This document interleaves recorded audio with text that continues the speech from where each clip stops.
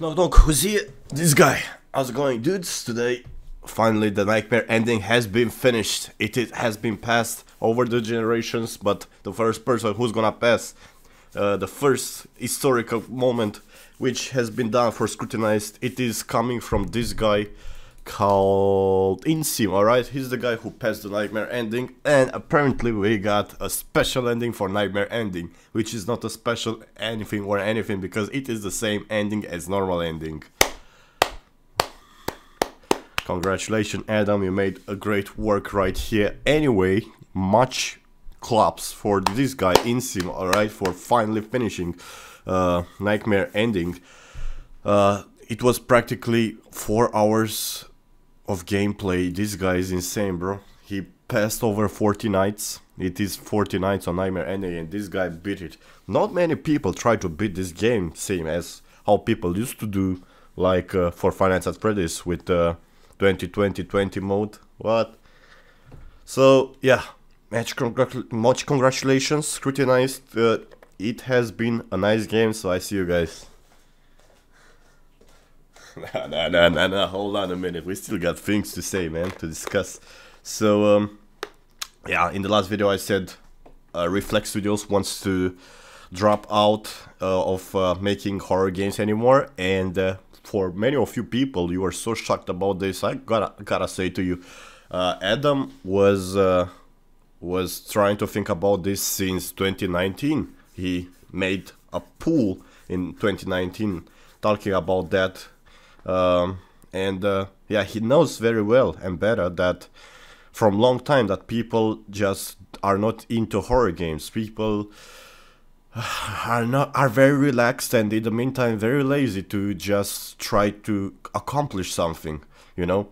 If people want to play a horror game, they would prefer to play a campaign, which is easy to press W, ASD, and you know, just a walking simulator where you just encounter jump scares and horror. That would be something more easy for an entire pair of these generations who are actually, yeah, very lazy. They are not gamers anymore.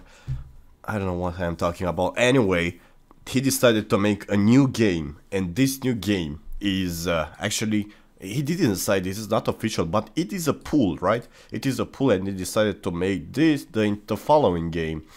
The next project will be the one of the following: Darknet Empire versus Welcome to the Game Online. So Darknet Empire is that kind of game which it's not horror, doesn't have jump scares, but you're practically making a deep web business over there, and you're gonna encounter some enemies, but they are not horror, okay? So welcome to the game online. Do you know what this means? It means a lot of characters. You could play with a lot of characters, and actually if he's gonna make welcome to the game online,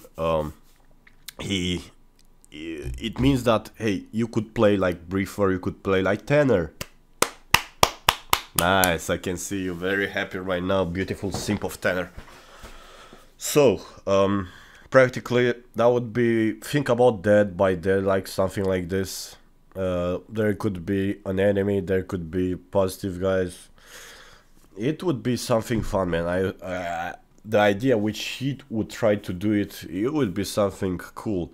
So I would recommend to Adam, if he will ever hear this, I would recommend to him to make some cool designs to the characters, because that's what people are attracted to. Cool designs, so people could simp over that, right? Like it happened to Tanner. It is a great example. The game could be free to play. You have just a small recreation of characters, and if it's gonna be free to play, you can just buy more characters with your own money, right? So let's say you could buy Tanner if it's free to play, or the game could cost, it would be like $10 and not $20, I don't know how much it could be. It could be something like that, and after that, yeah, you could unlock all the characters. But for the business, I think it's better, if it's gonna be a great game, I think it's better to be free to play, since a lot of people gonna play that. And if he's gonna work on it and update it, he needs to make a commitment for that. If he's gonna do that, then he has to work on the game more and more and more, and people gonna buy more characters. Let's say for what, $5? Because hey, let's just not make a rip off of that. Yeah. So if he's gonna be welcome to the game, online is gonna be a nostalgia for you. All the characters from his series could be there, and that would be very great. That would be very necessary and cool, right? And in the meantime, speaking about Tanner, he also made a new post about Tanner, and yeah, there's, look what you guys did. Tanner had to make a Twitter now. It's out of my hands now. Just found a new place. There's plenty of room for all my hobbies. Why, I might even have the space for another guilty pleasure or two. Oh, Tanner Doe has a Twitter now. Jesus Christ, dude. You guys are incredible.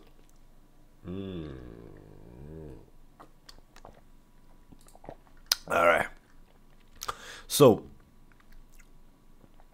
Tanner is always gonna be on our heart, right? He's gonna be forever on our hearts. He's a cool dude, a great character though. I don't know how popular it is right now by many people. It is not that popular. It is not that popular, but hey, that's an example for Adam, bro.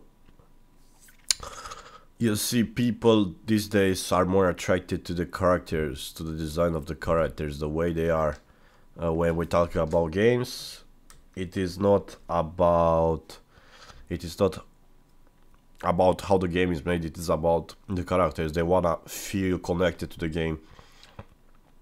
So as long as they obtain a crush or they find a character cutie, then they would be more interested in the game to find out about that character, right? So if Tanner would have become more popular, and I would have the rights for this, for all of this, I got all the rights and copyrights and whatever, I would have made official Tanner t-shirts. It sounds stupid, but yeah, I would have contacted Fusco, or is called that company which makes that kind of plushies. Yeah, I would have made plushies of Tanner and figurines and posters and pillows with Tanner. That would have been crazy, dude. So imagine that. But yeah, this has to be popular. So there's not many things to say about this, but we're moving on to Tanner versus Kidnapper. We never talk about Tanner versus Kidnapper, okay? So Tanner versus Kidnapper is that kind of situation where you think both are in the same game and they are the only enemies which you encounter in Scrutinized. Tanner is not working with the Kidnapper. I want you to remember that. And Tanner could actually be the Kidnapper or not. Alright, so the Kidnapper would not even speak English. I must say to you that the Kidnapper is actually a gangster, Russian gangster who doesn't speak English. Is not gonna be understandable with Tanner. So imagine if just Adam was going to make a DLC with another ending where you had seen an ending with the Kidnapper actually punching you and trying to get you, and then Tanner coming to save you.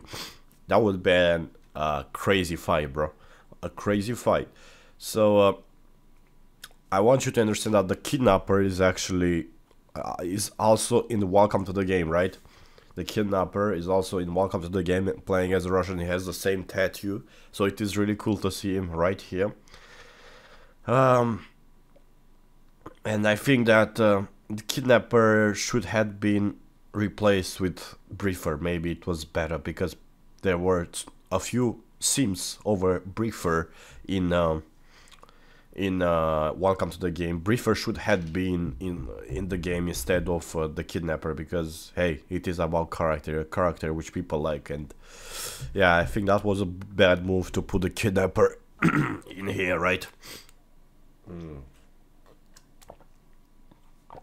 Alright, so what do you think is gonna win on this fight, Tanner versus Kidnapper. I want you to write down. It is brute force. There's gonna be only brute force because the Kidnapper doesn't know English. Yes, so yeah, it is gonna be a brute force. Tanner is much smaller than the Kidnapper. Kidnapper has muscles, so it's better. Yeah. All right. So at the end of the day, I want you to know that Adam is moving on from Scrutinized. Maybe he's gonna make a few more updates, but people are not buying the game. If you look on Steam, so Scrutinized was trending on YouTube again by a Corey X Kenshin video, right? It was trending again. It was actually #1, I think, man, in gaming. But if you go on Steam and look on the page of the Steam at the Scrutinized, there is around what 150 reviews or something positive. So bro, imagine how less I cannot imagine how many people bought this game and people didn't buy the game. So yeah, Adam is just moving on to maybe creating welcome to the game, but he's also gonna release Rides with Strangers or something in 2021.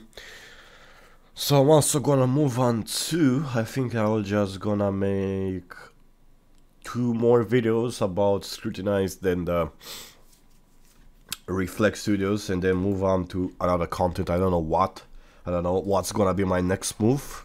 It is gonna be maybe still about horror games and jump scares. So yeah, hope something is gonna trend very soon, release on and trend on YouTube. So yeah, we could move on to the next project, right? Scrutinized was a good game, and it's gonna be is always gonna be in my heart. When I'm gonna be when 10 years are gonna pass, I'll still remember, bro, that year 2021, that 2020 2020, bro, that year it was great, man. It was great playing Scrutinized. I'm gonna have some good memories from that. All right, that's it. I'm not gonna ramble anymore, so I'll see you guys in the next video. Maybe not tomorrow, but it will pass 2 days or something, because I'm gonna take a break. 2020 is too much for me. Oh my god, too much.